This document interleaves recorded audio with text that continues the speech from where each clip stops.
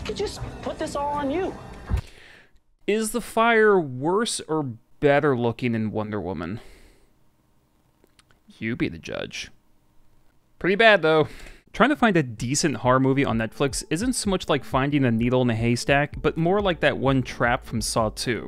So today I'm going to talk about some of the worst horror movies on Netflix. When you're doing your daily scrolling, these are the ones to avoid. And boy, is the first one I'm going to talk about a doozy. Number 1 is The Bye Bye Man. Yes, that's the title they went with. I'll tell you. Do you know The Bye Bye Man? The Bye Bye Man? The Bye Bye Man. This is easily the worst movie on the list today. The viewing experience is akin to watching trash burn. Sure, it smells and there are better ways to use your time, but you can't help but watch. Bye Bye Man gets literally everything wrong. Acting? The main cast offers smirks and the wide-eyed gerbil look and not much else. He gets in your head and he makes you do horrible things. Okay, shh. Whoa. Writing. Right off the bat, the script commits the mortal sin of having characters explain who they are and their relationships like they're in a fucking ad. Tier 1. Hey, he made me look smart, and I made him look ugly. But after the crash, he took care of me. Talk shit about my boys, folks, you're done. No one talks like this. A house off campus with John Henry and a live-in girlfriend. The horror? Every cliche is here. Seances, finding some relic of a person in the third act to explain the lore. Ooh, I hope you like lame jump scares. The movie tries so hard to make its main tagline, don't say it, don't think it, creepy and iconic. By the third act, it's practically a punchline. Don't say it, don't think it. Don't say it, don't think it. Don't say it, don't think it. Don't say it. This isn't a movie as much as an unplanned autopsy, a sublime example of how every facet of filmmaking can go wrong. This is perfect. Oh, easy. You alright?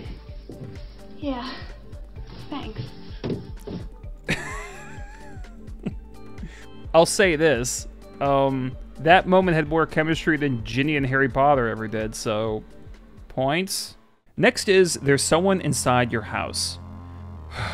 I mean, where do I even start with this overrated, dumb movie? We'll start with the obvious. The acting is embarrassing. No one is selling the jokes they're telling, and when it comes to displaying fear or rage, the majority of the cast lands somewhere between Sharknado and a Sharknado ripoff. I want money because, like, I can Venmo you right now. Like, no one's gotta know. Like, hey, look, man, we were all wasted. The Venmo line almost seemed like a joke. If that was comedy, that was just as misplaced as in the movie Us. I do find it a little absurd how they depict high school in this movie. The jocks are all energy drink swilling idiots who can't act, and the gay characters are sassy quip dispensers who can act. And the divides between different groups isn't completely unrealistic in a high school, but the way it's depicted is straight out of a John Hughes movie. Pleasure to meet y'all, I guess. Officially. Caleb. It's not a country club, Caleb. Bitch! At least the lead actress is decent, but everyone else made me roll my eyes faster than that doll from Squid Game. In many ways, this movie is the epitome of bad, modern teen horror movies. Not to say this genre can't be done well, but all the bad tropes are here: the poor acting, the stilted banter, the shitty special effects, the overdone music. It's douche-chill the film. You're in my house, so I can legally kill you. You fuck. If you're looking for a solid creature feature with suspense and good death scenes, you should ignore this faster than the DM from a Bitcoin bro. But if you want an unintentionally hilarious romp in the jungle, then you cannot get much wilder than Anaconda. Here's the main reason why the movie doesn't work for what it's trying to do, and why it works almost too well as a comedy. Anaconda boasts one of, if not the most bizarre casts ever put to screen. It's a monster movie, starring Jennifer Lopez, Eric Stoltz, Jon Voight as a South American, Owen Wilson, and Ice Cube? I don't even, like, what? And it's not like they're terrible per se. Well, okay, Voight is atrocious, but it's more that they don't congeal. It feels like a prank. Might as well talk about Jon Voight, who is apparently doing an accent from Paraguay, but he sounds more like Tommy Wiseau doing Scarface. Sauron. Paul Sauron. Where are you from, Mr. Sauron? Paraguay. Really? I needed to see the real world. So, no, Anaconda is not good. The snake looks absurd, the way the plot develops is insanity, it's never scary, it's never particularly tense, every character feels like they're from a different movie, and both the CGI and practical effects were not ready. But of all the movies I'm going to talk about today, this one is easily the most fun, and its earnestness is what makes it both very entertaining and kind of adorable.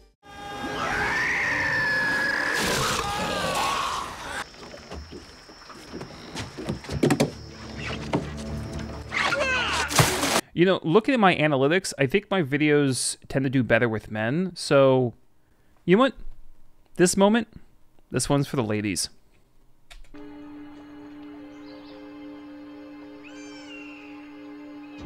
Oh yeah. I mean, come on. How can you resist? Next is The Silence.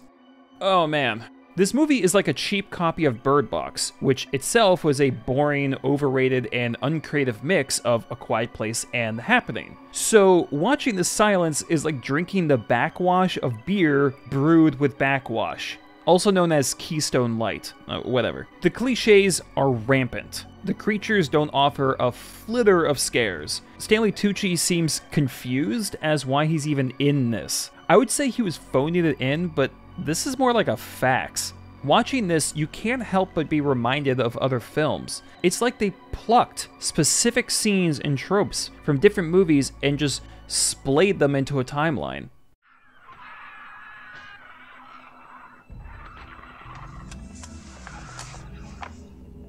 What the hell's that mean, don't make noise? What do you think, asshole? And it's not just in the writing, but even the look of the movie, the CGI, the color grading, the camera movements. It's not only derivative, but it reeks of low effort.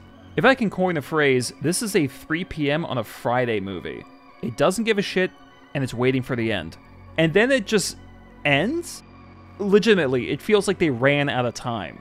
Maybe craft services was late and they didn't want to film on empty Tommies. Or maybe their budget ran out. He leadeth me beside the still water. The film doesn't even get the creatures right. There's nothing inventive about their design or their sound. It's like they grabbed a Pokemon and added some random squealy noises and okay, we're good. Who's that Pokemon? Don't waste your time with this. You've seen this movie before and done way better. And lastly, The Open House. This is not so much a review of The Open House, but a PSA, a piece of shit avoidance.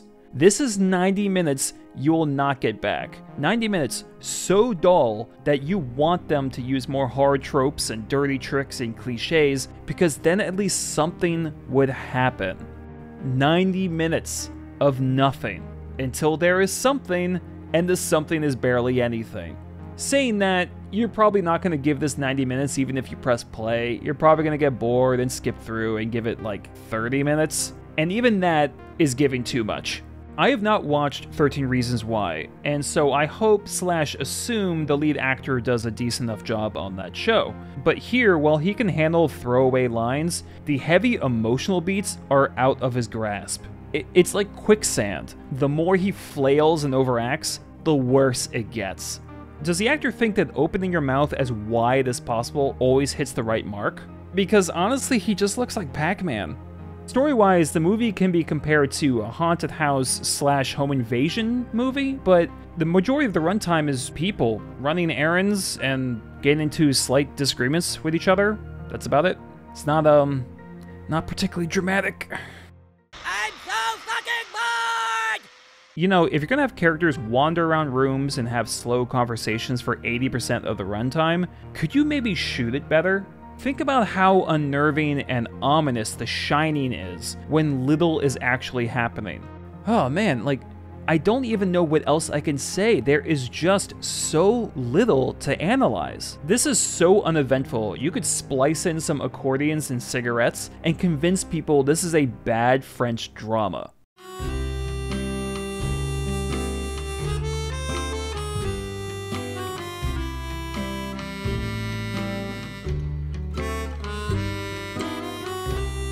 Except those move faster. Skip this one. But are there horror movies on Netflix that are even worse? I would love to know in the comments, and I plan to do a video about some of the best ones on Netflix that maybe you haven't heard of. Please comment below. I love all the feedback, and I'll see you guys next time. Mabel's being too harsh on her accent. Let's really hear this American accent. I don't remember doing any of that. Oh, chip chip cheerio.